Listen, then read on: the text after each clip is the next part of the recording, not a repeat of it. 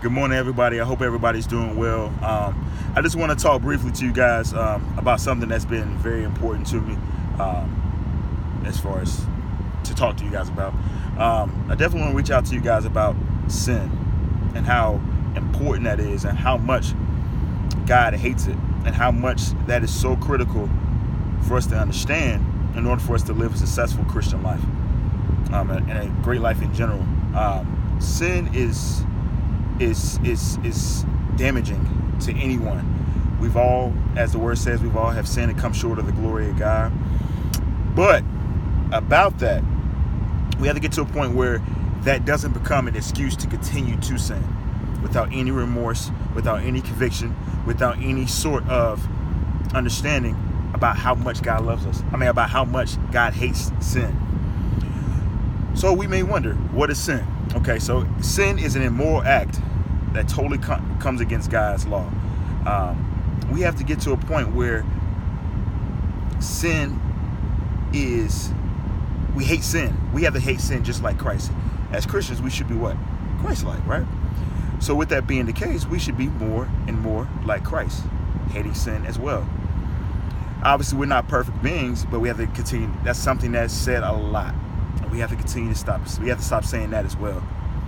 Stop using that as an excuse, because what happens is once we constantly throw that out there and say we're not perfect, what the enemy does is going to use that as a way to continue to catapult you into sinning more and more and more and more. And what happens is that it doesn't create a conviction that we need to have in order for us to grow and grow more in Christ.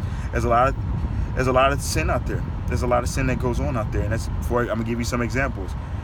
Disobedience, lying, sexual immorality, homosexuality. I know that's a touchy subject, but it has to be said. Any kind of sin that totally comes against God's law and against what He stands for. We have to be willing to stay focused and stay strong in God. And the way to do that is to defeat sin.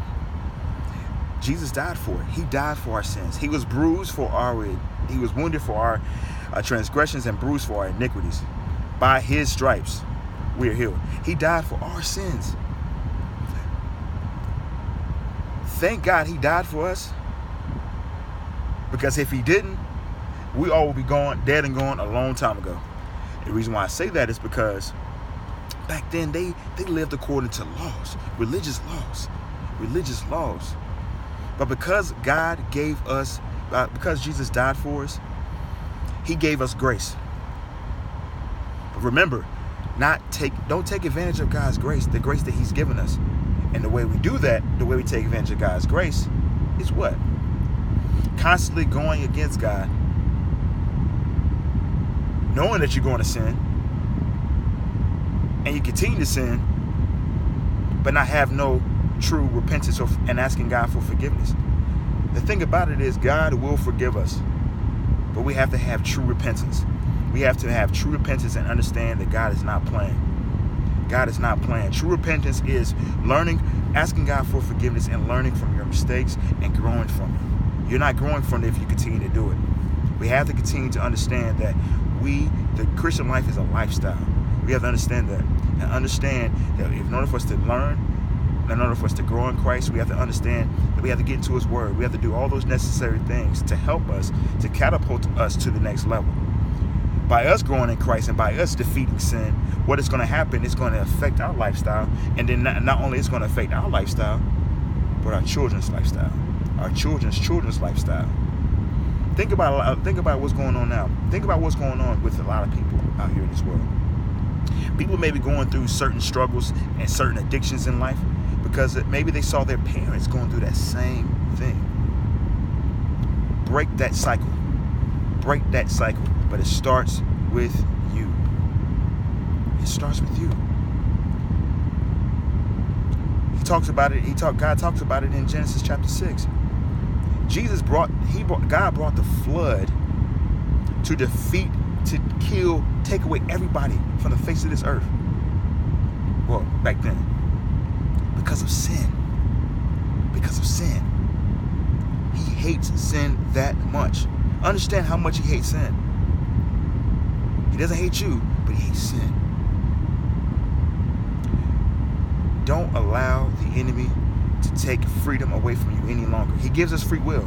God gives us free will to make the right decision. But the thing is, what decision are we going to choose? The tree of life or the tree of knowledge of good and evil? What are we going to choose? That decision will determine your fate. Heaven or hell. Love you guys. Stay encouraged and understand God will forgive you. But it starts with you. It starts with you. Love you guys. God bless.